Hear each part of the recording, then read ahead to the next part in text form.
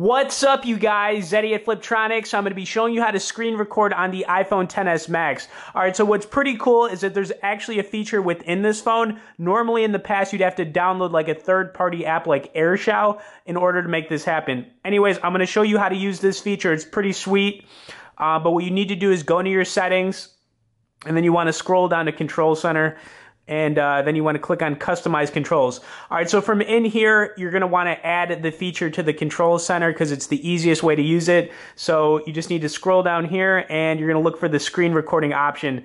It might be in a different spot depending just on your iPhone. You want to click the little plus icon, and you should see the screen recording now popped up in your Control Center. All right, so I'm going to get out of this.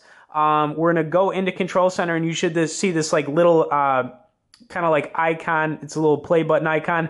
Tap it, and it's going to do a 3, 2, 1 countdown, and then it should go red on the time in the left top hand corner. All right, so let's just say we're screen recording. I was just checking out this Hordes of Enemies game, which is awesome. So I'm just going to let it play for, you know, like 10, 20 seconds here, and then we're going to stop the recording just to see that it was working. Oh, slice and dice. This game's awesome, by the way. All right, let's get 10 kills, and then I'm going to stop the recording. Oh, yeah. Oh, yeah. All right, last kill.